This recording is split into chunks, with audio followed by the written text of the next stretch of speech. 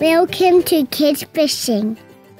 In this episode, we take a look at how to teach a child to cast a fishing rod. And I really didn't appreciate exactly how difficult it was going to be to teach a small child to cast. And I didn't appreciate how much I'd learned over the years of fishing that makes it feel just so easy casting a fishing rod.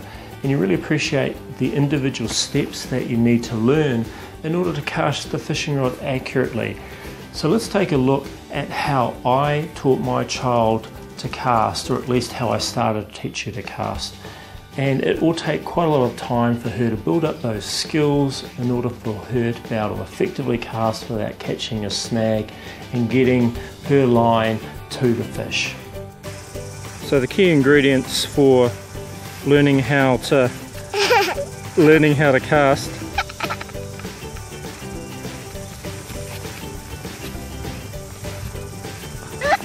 are obviously a fishing rod, some sort of sinker. In this case I've just used a tent peg, and then an incentive for them to cast into the circle, so whether it's food or maybe a bit of competition.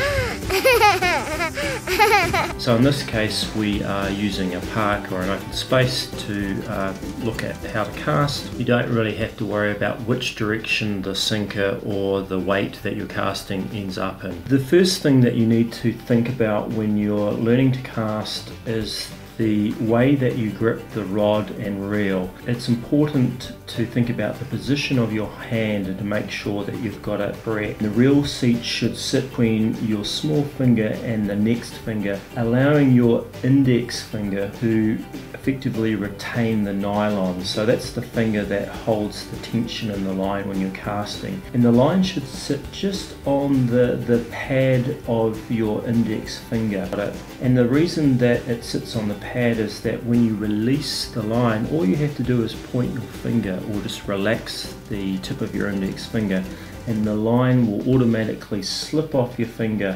When you're looking at a child holding the rod, one of the considerations is the size of their hand. So I've got quite a large hand and I don't have a problem holding the reel and rod, but my daughter does. Her hands are just too small to actually have the reel seat between her little finger and the next finger and have her index finger on the line. So she's holding it further up the grip, which allows her index finger to hold the line. So the next step, once you've got the grip right, is to reel in the excess line, say a foot, 15 centimeters of line off the tip of your rod to the sinker or weight. Then your index finger comes up onto the line and forms some tension. The other hand then pulls the bail arm of the reel back. So now effectively you've got free flowing line, but your finger is holding the tension.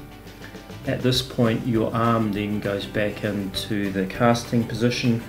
Now there are a number of styles of casting. So you can cast with your arm pointed vertically up and the rod overhead. You can cast sideways where the rod is pointing slightly sideways, and then also a reverse cast where you're actually holding the rod backwards and you flick it out forwards. Now each of those particular cast methods are appropriate for different types of fishing, or when you've got stuff in the background behind you that you don't want to catch or whatever. So probably the overhead cast is the easiest to teach a child, because all they're doing then is going from 90 degrees pointing straight up and dropping the rod down in a flicking action and releasing the line off the tip of their finger. The key thing is to make it easy for them to learn to cast, and because of this I think taking a step method is probably the best way, because then they can remember the incremental steps. So having first hold the reel and rod correctly, second reel in the excess line to the correct length, third put the index finger onto the line and pull in the tension, fourth flip over the bail arm. 5, move the hand to the backwards cast position. 6, swing the arm forward. And 7, release the fingertip so that the line spools off the reel. So if you keep it in a step way, then they can remember the steps and hopefully remember the order of them. Now another critical thing is also the timing around when they actually release their finger, and it's a little bit more difficult than you might realize when you're very first learning. So it will probably take them a bit of time and practice to actually get that forward casting action and release of the finger and line at exactly the right time so that the sinker goes in the right direction. We'd love to hear feedback on your experiences of teaching children to cast and what methods you found best and easiest. So good luck fishing, until next time. Thanks for watching another episode of Kids Fishing. Please subscribe to the Kids Fishing channel for more great fishing tips and kids fishing adventures. And leave your comments below. We'd love to hear about your kids fishing adventures.